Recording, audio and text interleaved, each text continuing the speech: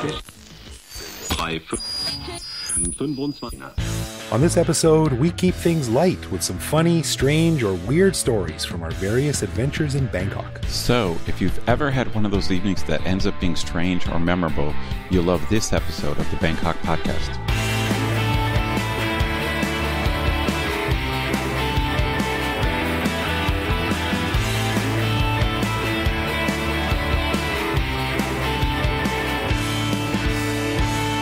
Sawadee krap, and welcome to the Bangkok Podcast. My name is Greg Jorgensen, a Canadian who borrowed $10 off a friend in 2001 and have been hiding in Thailand ever since to avoid paying it back. And I am Ed Knuth, an American who came to Thailand on a one-year teaching contract 19 years ago, fell in love with the golden shower, Thailand's national tree, and never left. That makes a lot more sense if you've heard our bonus episode. We want to say a quick thank you to one of our patrons, Eric Lamar, who supports us at the show shoutout level. Stick around after we're done telling a few weird stories from Bangkok to hear why Eric might need to start purchasing some .com URLs to avoid smearing his good name. A huge thanks to all of our patrons who support the show.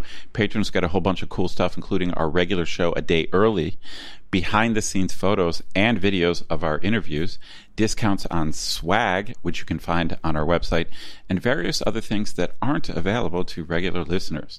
But best of all, patrons like Eric also get an unscripted, uncensored bonus episode every week where we riff on current events and other topics. We just finished recording this week's bonus show, and we only chatted about one thing really, which was the cave. We talked about how the story peaked about a year and a half ago, then basically disappeared. A few behind-the-scenes tidbits from our interview with the director and star of the movie, as well as a discussion about what would happen if the same thing had taken place in a Western country like the U.S. or Canada. To become a patron, head to bangkokpodcast.com/support. Yeah, and before we get into the show, we should mention we have settled on a date for our year-end meetup, and it is going to be held on December 7th. That's a Saturday from 7 to 9 p.m. at Smalls, where we always have it. And we're going to be putting something up on our Facebook page this week, so check that out. And if you're in town on December 7th, come down to Smalls, have a few drinks, meet us, meet the crew. And I'll let this slip, but this might not happen until, and Ed, I don't know if I've told you this even, but Tony Joe, season 1 co-host and co-founder of the Bangkok Podcast, might be in town, but we're not sure yet. But oh wow, that is great news. I've actually met him. I didn't know him obviously like you did, but I met him back in the day when he was your co-host. You were at the launch party of the Bangkok Podcast back in 2010. That is correct. Although I barely remember that evening for some reason. I'm not sure why. I looked at photos recently, and we all look terribly, frighteningly young. Yes. Yeah, like way skinnier. yeah. But Tony might be there. But if not, at least Ed and I will be there, as well as probably a bunch of other cool listeners. So if you're here on December 7th, come down and say hi, and check our Facebook page for the invite, which will go up in a few days. So there you go. For sure. Yeah. All right. Well, we've had some pretty heavy shows in the past month or so. We've done a 2-parter with a Thai politician. We did a discussion on expat behavior and a 3-person interview with the team who helped make the cave. So we decided this week we'd blow off a little bit of steam and each discuss some of the stranger, funnier, weirder things that we've experienced in our time in Bangkok. As you know, we love living in Bangkok, and we especially like how even the most normal evening can spiral into a crazy adventure with weird stories. So we decided to each pick a couple of funny or surprising stories from our years in the city and discuss them here and have a bit of fun. So what do you think about this?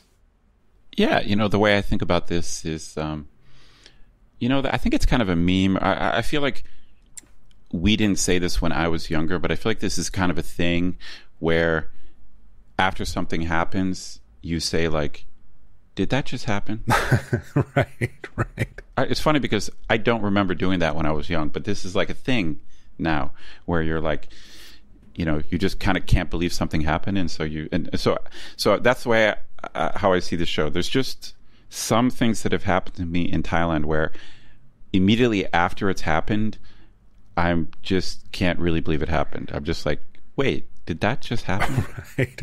I've never actually thought something like that, but there have been many times where I've sort of got home and gone like, wow, that was unexpected that evening. I did not expect for that weird. to happen. You know? That got weird. Yeah. And not necessarily dirty or gross or dangerous or anything, but just like, you know, none of that was planned. And I was planning to go and have a quiet hamburger with a friend, and we ended up going out on like an 8-hour adventure with a whole bunch of people. You know, these kind of things happen in Bangkok for some reason. They don't happen to me nearly as much as they used to now that I'm old and with child. But yeah, they certainly do. So each of us thought of a couple of things that were sort of memorable from our past, and thought we'd tell a couple of funny stories. So, do you want to go first, Ed, or do you want me to go first? I can go first. I can bust out one of my stories. I've got 2 stories in particular.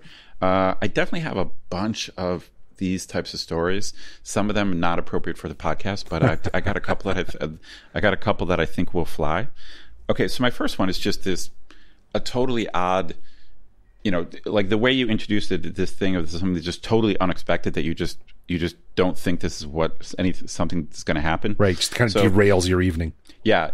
So in this story, I was going out to lunch, and I was going to a Lebanese place that I love, that we've talked about on the podcast before. This place called Beirut, which I had eaten at many, many times, and so nothing surprising.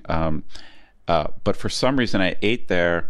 And I had used a lot of this spicy sauce that I had before, but I think in this one case, like I've eaten at this restaurant hundreds of times, but in this one case, I think something was wrong with that, or I ate something bad. Oh yeah, because I left, and I got in a taxi, and I was going down Whittieu Wireless Road, and all of a sudden, I just had to go to the bathroom. It's just like. It hit you. Yeah, it was one of those like emergency, like I need a toilet like immediately. You know, like right. with no warning, like with no like upset stomach, or maybe I had like a minute of, oh, something's wrong with my stomach.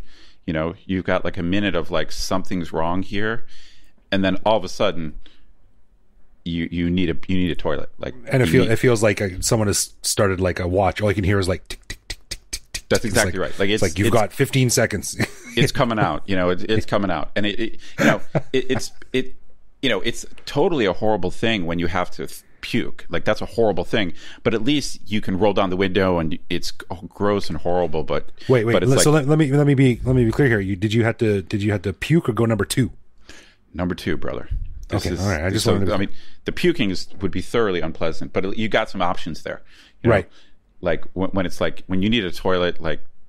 You know, to get to, you know, it's like you just don't have many options. So we're on going down wireless, and we're passing all the stuff, and I'm like, I got to get out, and we happen to be going past the Lumpini Police Station. Right. Yeah. Okay, and it's not like the police station is a normal place you would think like, hey, I'm going to run in there and use the toilet. It's not like that's a normal thing, but it's like I know that they have toilets, and obviously it's open to the public, so you know, I just like throw money at the cab driver and like jump out of the taxi, and I just run into the police station, you know. And you know, I've got seconds. I you know, the clock, as you pointed out, like the clock is ticking. So I see the sign pointing upstairs. I see the guy's thing. I run upstairs, and there's like the guy's bathroom. I run in, and there's 3 stalls there. All 3 doors are closed. I quickly look underneath the stall, and there's someone in the 3rd stall. So I've got like 2 stalls. I'm like, awesome. I open up the first stall, and I'm not making this up. The entire toilet has been removed in there, and there's like yellow caution things like don't fall in this hole. Right. Okay, so it's like it's unusable, right? And I'm like, well, I still got the 2nd stall. I go to the 2nd stall. There's no one in there. The door will not open. It's just like I'm pulling and it won't open, and I can't get the damn thing open. And then there's someone in the 3rd stall. So I'm about to explode, like right now. Like I'm looking over at the urinal, and I'm like, is that possible? Like, I think we've all been there at some point. Is this physiologically, like, will this be okay? And then I'm like, just like in a last second thing, I dash out, and there's like the woman's bathroom, and I just remember going in there and looking to my left, and there's some poor like policewoman, and she's at the mirror, right? and she just turned and saw me, and I just like threw up my hands and like dashed into the toilet. Can you? This poor woman just like do a little bit of lipstick, and boom, the door opens, and this crazed, sweaty Farang runs into the stall. That's pretty much exactly it. But I made it. I made it, man. Oh man, that's funny. But it's just one of those things where, like 5 minutes after it's over, you're just like, did that just happen? Like, it just comes out of nowhere. It's like you have no idea that this is what is going to happen. And then it's just like this travail. It's like an ordeal that you were not expecting, and like not. This poor policewoman is still telling the story to this day. Like, this one time I was just in the bathroom. Hey, well, I thought a monster was going to attack me or something. She can come on the podcast. She can tell her version of the events. That's funny. So that's my first weird, unexpected afternoon in Bangkok. Okay, well, I've got one that was like a crash course in an introduction to what you shouldn't do in Thailand. One of the things you shouldn't do in Thailand. And this was when I was still kind of new here. I'd only been here a couple of years. And I was this is what I was doing. I was leading a bunch of friends around Pat Pong. They wanted to see a ping pong show, which if you haven't seen one, I recommend you don't. It's the worst thing I've ever seen, and if I never see one again, it will be too soon. But your friends are in town, and you're like, oh, take us to a ping pong show. And I was like, well, all right, this is my city, and I'm expected to show them the sights. So this is part of the sights. And there's guys and girls. There's a group of about 6 of us, and we went into this terrible, terrible place in Pat Pong on the second level. And we're watching this awful ping pong show, and I'm kind of sitting there. And there's girls walking around and random people walking around. And a girl walked in front of me and stood there. And I was waiting for a few minutes for her to move, and she didn't seem like she was moving. And so I was holding a drink, and I was sitting back in the chair, and I thought, like, I should just maybe politely tell her to move. So with my foot, I reached out and I tapped the side of her leg. Ooh. And I knew that you shouldn't do things with your feet in Thailand, but I figured, we're seeing the most horrible things you can imagine. So I figured, like, decorum is probably not something that is going to be high on the list of most people. But I tapped this woman on the leg with my foot, and she turned around and lost her mind on me. Oh, really? And started screaming at me in Thai, and I didn't know hardly any Thai at the time.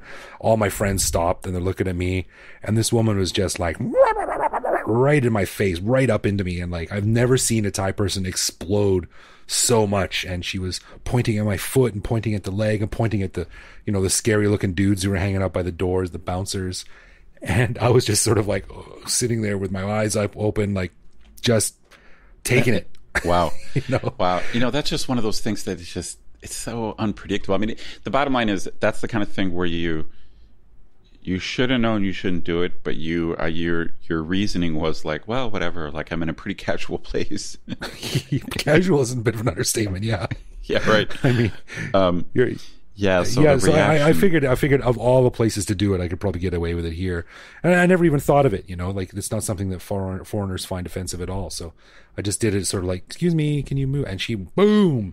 So I really learned my lesson there. And then, of course, we left soon after that, and my friends were like, what the hell was that all about? I thought she was going to jump on you and start punching you. So I had to explain what I did and why it's inappropriate. But it was a crash course in obeying the rules when you're in Rome. Do as the Romans. For sure. That's a good Thai cultural lesson right there. Yeah, it scared me. When watching a ping pong show, don't touch anyone with your foot. Right, yeah. That will fit on a t-shirt, I'm sure. That's the lesson. That's great. Well, I do have another one. All right.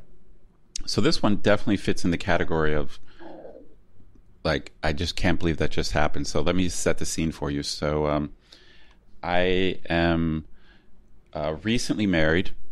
And I have already put my application in for permanent residency, which we have talked about on the podcast before. Yeah. So, it's, as you know, it's not the same thing as citizenship. It's just like a permanent visa, but it does let me live here forever. But I was just, I had just applied for it. And, the application process is very difficult. There's a million things you got to do. But one of the other, factors is whether you're married or not, because that changes the fee you have to pay if you get accepted. So I know that you know this already, and we have talked about it on the podcast before, but roughly if you're not married to a Thai person and you get permanent residency, you have to pay a 196,000 baht, which is about $6,000 US. Okay. But if you are married to a Thai person, it's only 96,000 baht, Right. which is more like $3,000. It's a huge savings. Yeah. So they had told me, so it's a very long application process, and I had done all of that.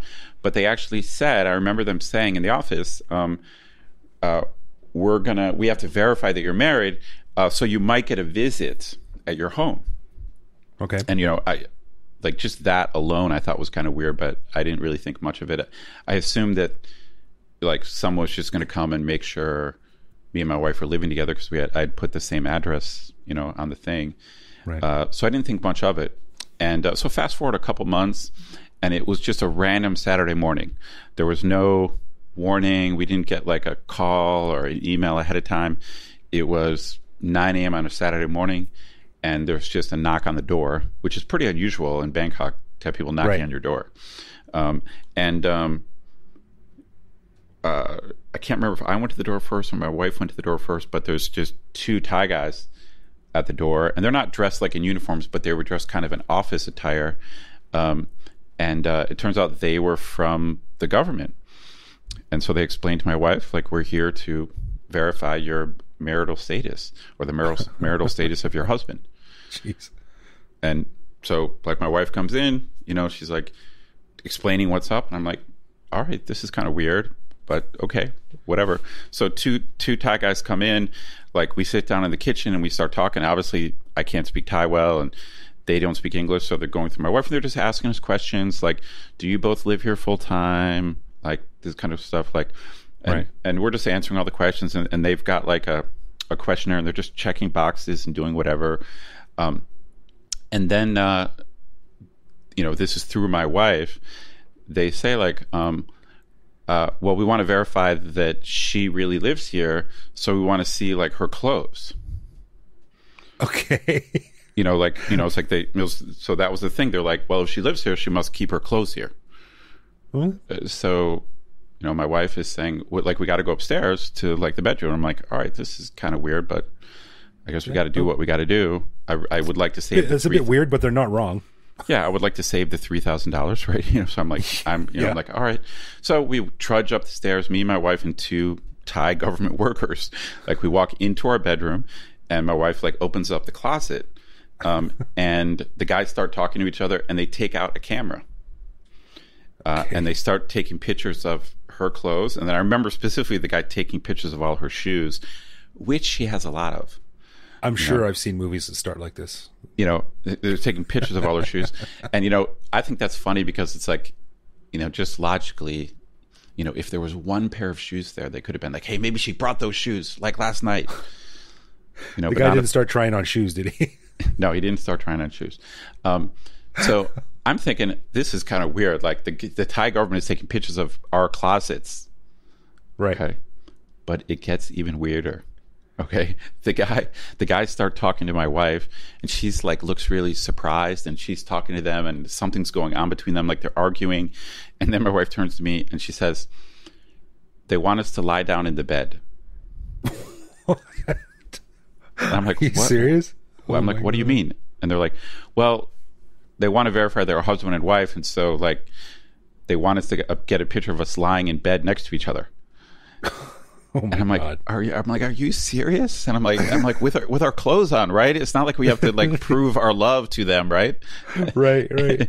And she's like, no, we can have our clothes on. So we lie down in bed next to each other, very stiffly, and the guy's got his camera out, and then he says something to my wife, and my wife says, he wants us to hold hands.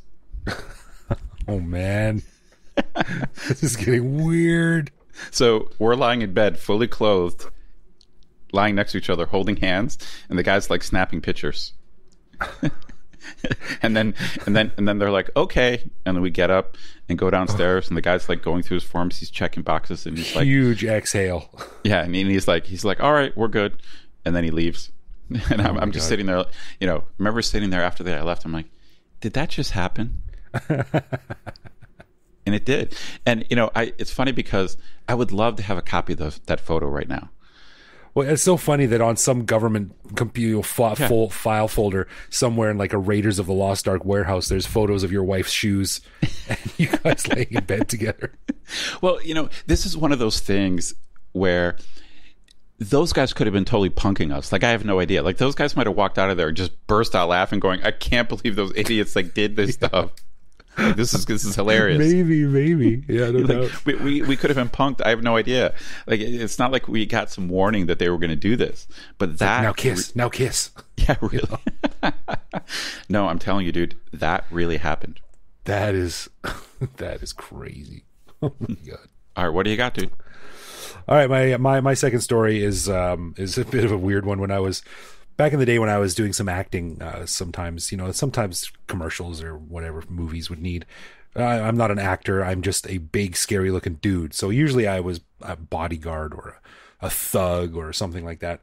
So I got called by this agency to come down for a commercial they were doing, and they said it was a wrestling commercial, and I said okay. And I figured I'm just going to be like a guy standing around in a wrestling suit or something like that.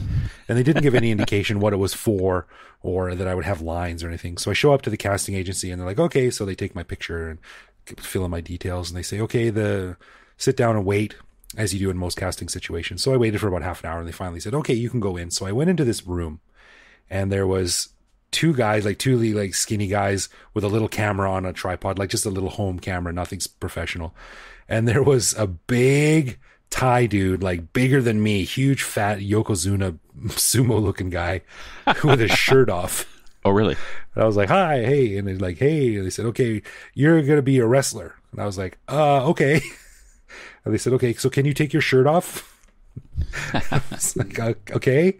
So I took my shirt off and they said, okay, now we want you to wrestle this guy.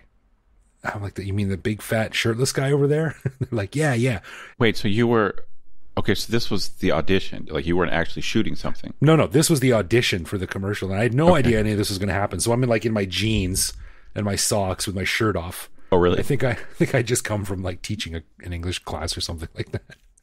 And they're like, okay, now wrestle. And I'm standing there looking at this guy and he's looking at me and I'm like, okay. So we kind of slowly walk up to each other and I just copied what I remembered from WWF, I put my hands on his shoulders and grabbed the back of his head and I was like, and started rolling around. And it got and they're like, okay, now fall to the ground. And we fell to the ground. Okay, now roll over, you on top of him and then him on top of you. And our chests are touching and squeezing and sliding into each other. Oh, jeez. These two random dudes are filming all this.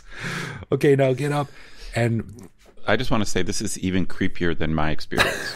I don't know, man. I mean, at least I was with my wife. Yeah, that's a good call. I didn't know this guy. And the commercial was for some noodles, and the commercial would be these two guys are wrestling. This is what I found out as I was doing this. And then mid wrestling match, we would both stop and go, moo sap, the flavor of minced pork noodles. Right? So we had to, okay. And then the guy was like, okay, now stop wrestling and smile and go musab. And I didn't know the correct tones or something. And he was like, so I'm on my hands and knees, with my shirt off, with my arms around this other half naked guy. And the director, quote unquote, is giving me a Thai lesson because I didn't know how to say the tones or anything. No, it's moo, rising tone. I'm like, moo. And he goes, no, moo, no, moo. So I'm down on the floor hugging this guy saying this stupid line. And he's like, okay, now look in the camera and smile. Moo. And it was just the weirdest thing. That is so funny. So just to be clear, so you did not know this ahead of time? No, I just knew that I was going to come down and try out for a wrestling commercial. That's all they said.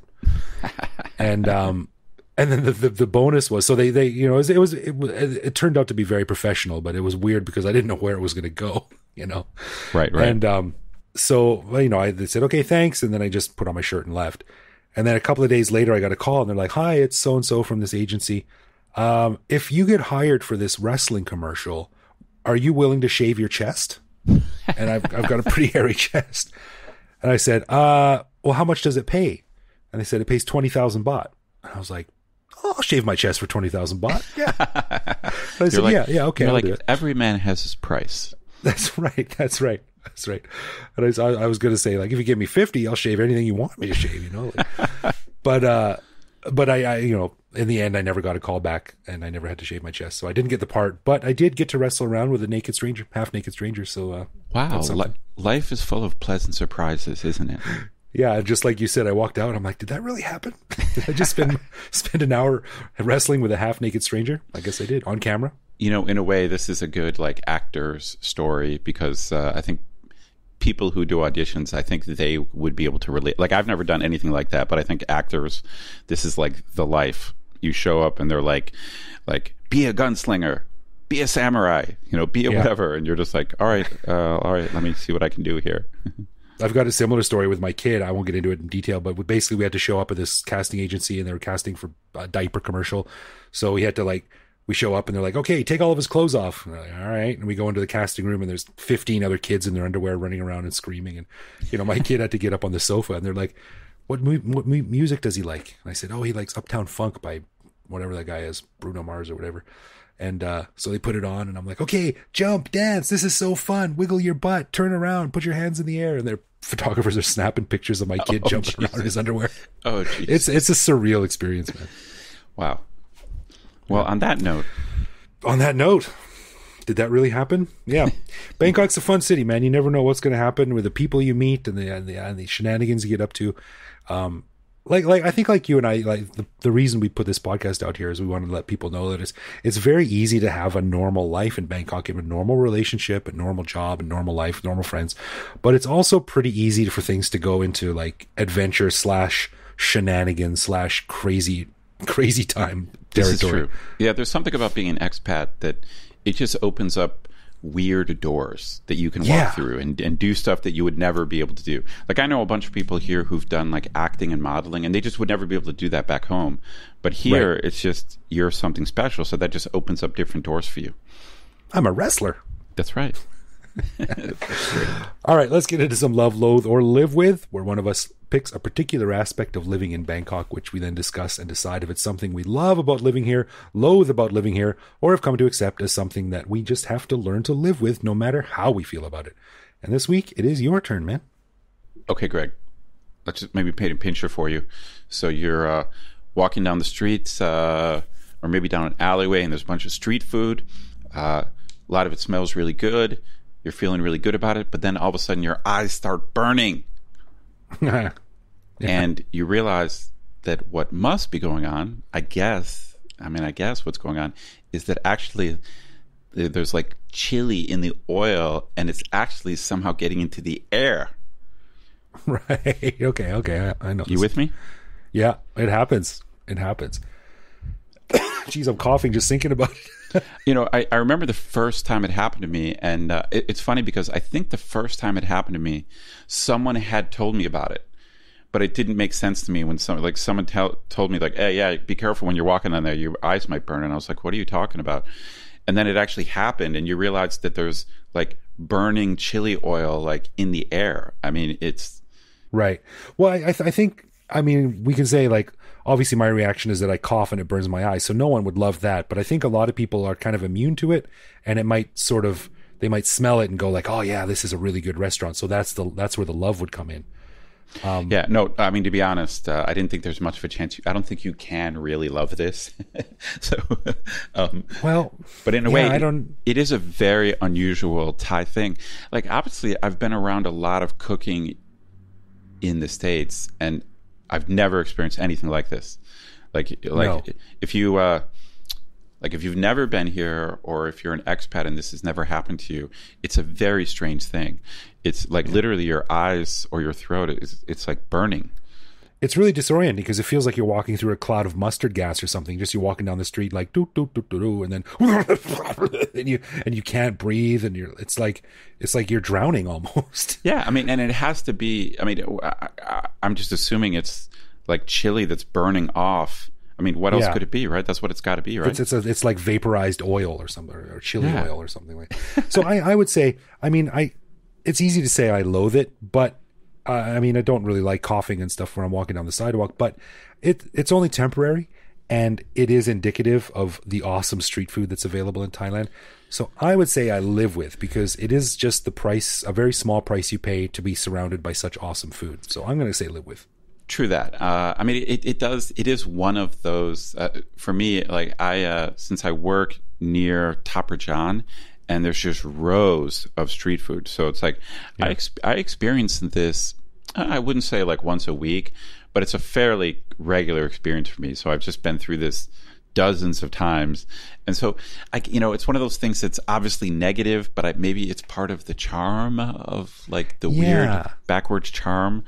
But I got to be honest, I'm like, every time it happens, I'm just like, I just keep thinking like, aren't they aware of this, or can't they cover it up? You know what I mean? It's like no one, like everyone seems to have your attitude that they just accept this. It's just like, oh yeah, burning hot chili oil in the air that you have no choice but to walk through. That's just life.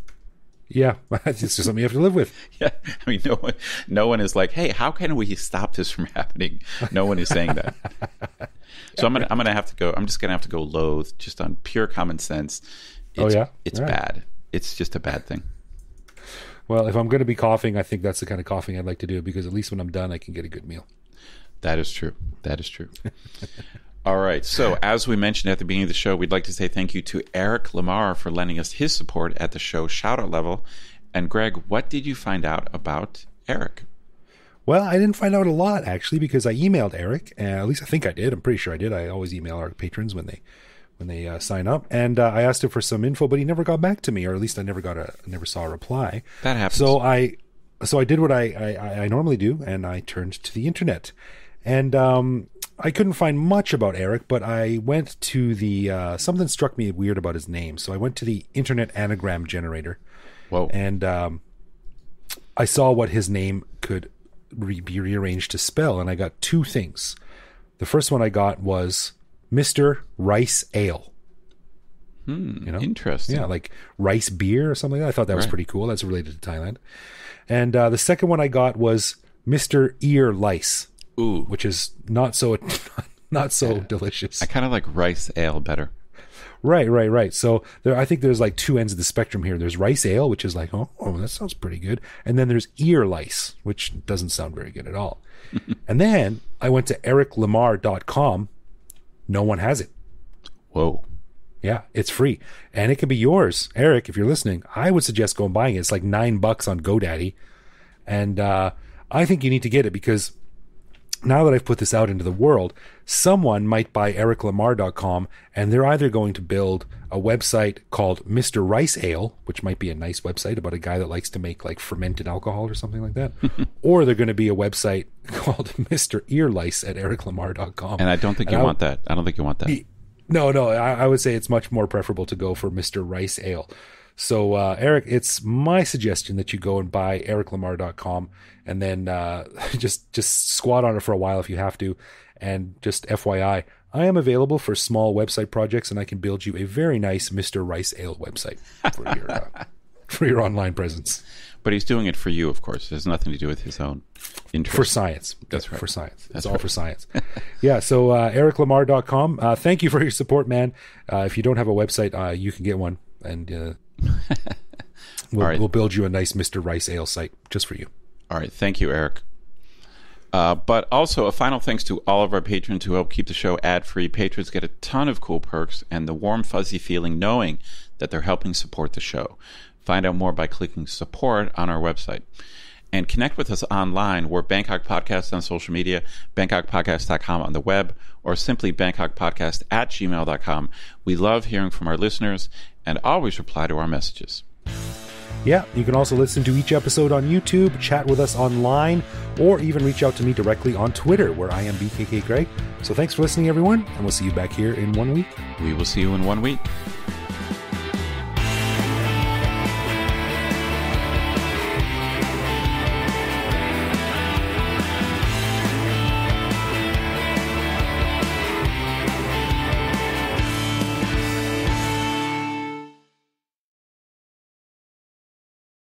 You're kind of like a mainstream popular movie guy. Very much. Those are the movies I grew up watching, the big Hollywood spectacle movies, and right. I'm drawn to them.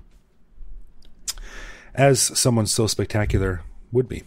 It makes sense. Of course. In my world. Spectacular people like spectacular movies. I need to get that made into a t-shirt with the Bangkok Podcast logo behind it.